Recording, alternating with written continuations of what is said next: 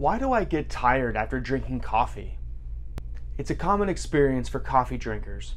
Caffeine is a stimulant that works by blocking the effects of adenosine, a natural occurring substance in the brain that makes you feel sleepy.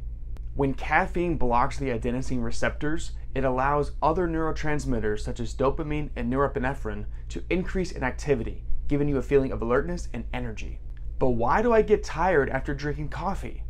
As caffeine is metabolized in the liver, it forms byproducts that can also block adenosine receptors in the brain. It can cause feelings of fatigue and tiredness once the initial caffeine dose wears off. Additionally, if you are a regular coffee drinker, your body may build up a tolerance to caffeine, meaning you need more and more to achieve the same alertness. This could also lead to feelings of fatigue once the caffeine wears off. So what can you do? If you find yourself getting tired after drinking coffee, try reducing your intake or drinking it less frequently. You could also try drinking water, taking a short walk, or doing some light exercise to help boost your energy naturally. By making small changes to your coffee drinking habits, you can help maintain your energy levels throughout the entire day.